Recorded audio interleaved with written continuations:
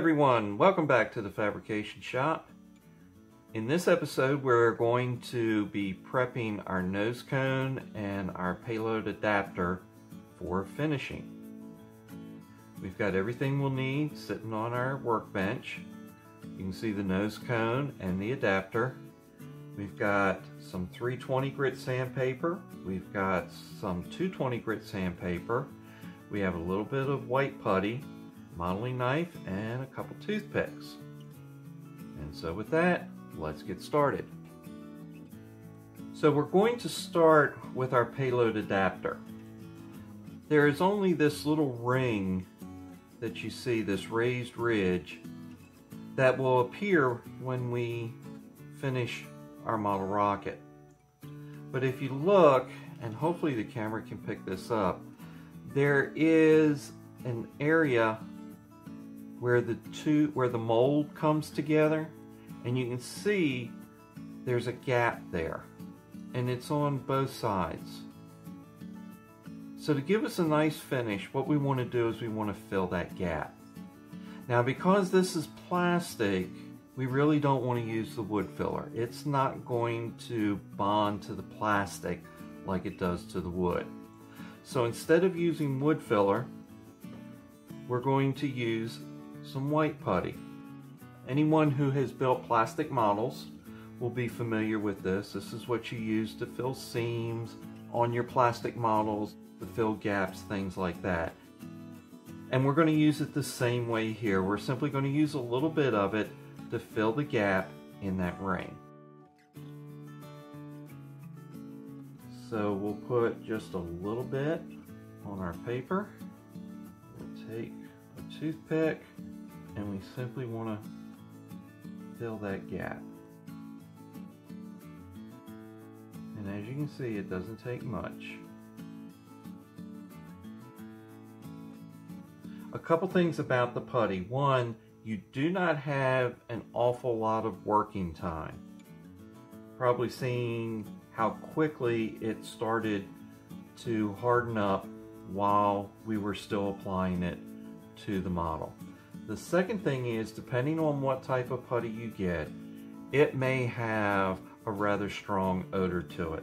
So make sure you use this in a well-ventilated area.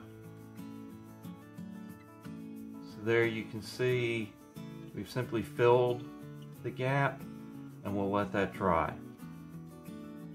Here we have our nose cone. Unlike the payload adapter, this one doesn't have any gaps in it, but what it does have is a raised ridge where the mold came together. Okay, a little bit of plastic seeped between the two parts of the mold, and you now have this ridge. So what we want to do is we want to get rid of that ridge. For that, we'll take our hobby knife. Here I tend to use an older blade because I'm not cutting, I'm scraping. So I'll take it, bring it right down the center to get rid of that ridge line.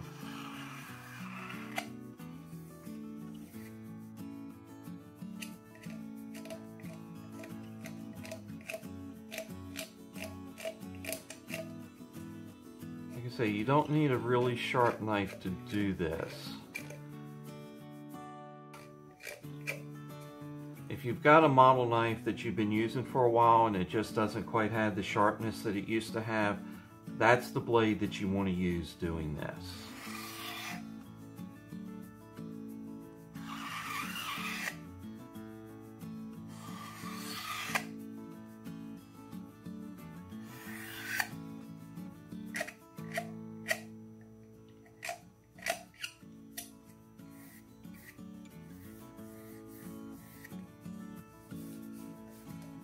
And as you rub your finger down the ridge, you'll be able to tell whether you've gotten rid of it or not.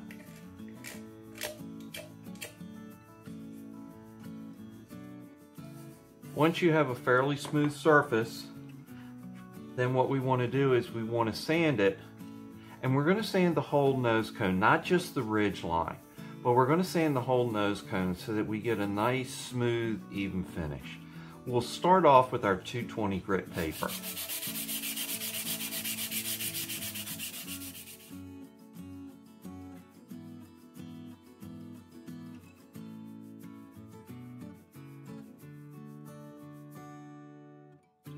Okay, as you sand, look at where the line used to be. If you can still see that line against the rest of the nose cone, go ahead and sand it down some more so that you get rid of that. You want your nose cone to look identical no matter where or how you're looking at it.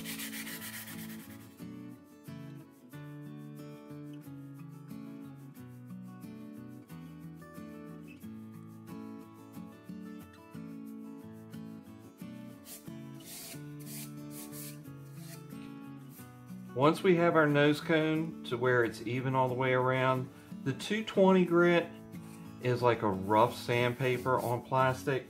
So we'll come back with our 320 and we'll sand the whole thing down, get it nice and smooth.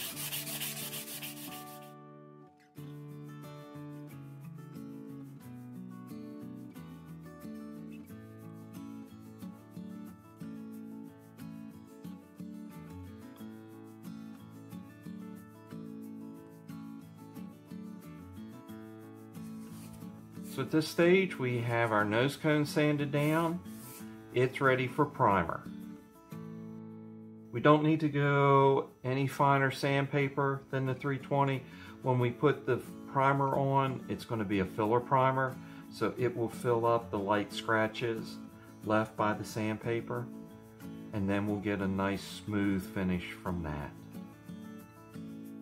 We now have our payload adapter. You can see where we've got the filler in the two areas where it was gouged in. So take a little bit of sandpaper.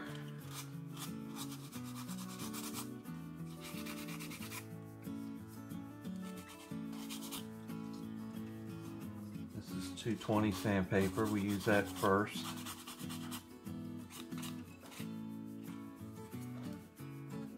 And then I'll finish it off with 320.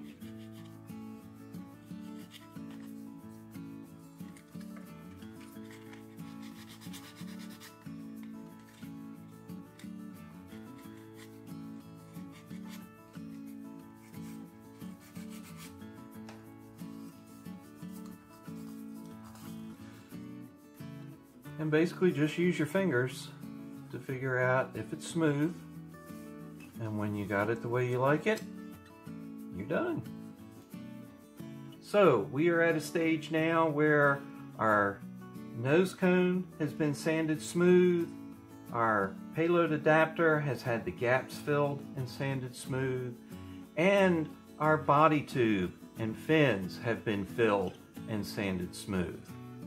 In our next episode, we'll look at starting to do the primer to get this thing ready for paint.